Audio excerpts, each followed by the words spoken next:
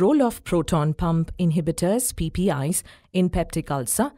Peptic ulcers are sores that develop on the inner lining of the stomach, often as a result of Helicobacter pylori infection or long-term use of nonsteroidal anti-inflammatory drugs (NSAIDs).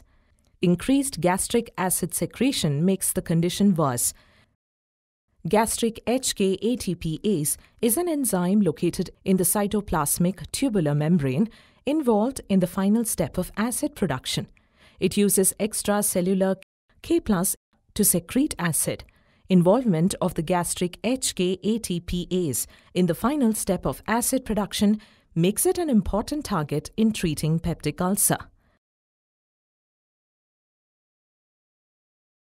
Proton pump inhibitors (PPIs) are therefore used to reduce stomach acid secretion in peptic ulcer. PPIs work by blocking the gastric HK-ATPase by covalent bonding and acting for a longer duration. This helps to reduce irritation of the stomach lining and healing the ulcers. Proton pump inhibitors are administered to reduce rebleeding in peptic ulcers as well.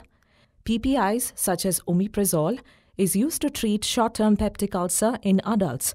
Apart from inhibiting the parietal cell H+, K+ ATP pump, Omeprazole suppresses gastric basal and stimulated acid secretion.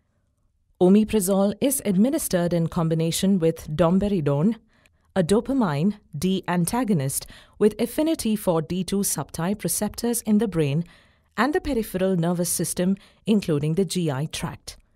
Inhibition of dopaminergic receptors results in inhibition of gastric motility that leads to postprandial bloating and pain, premature satiety, nausea, and vomiting.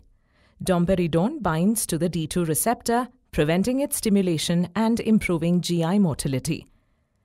Pentoprazole is another PPI that decreases gastric acid secretion and is used in the treatment of bleeding peptic ulcer or rebleeding ulcers.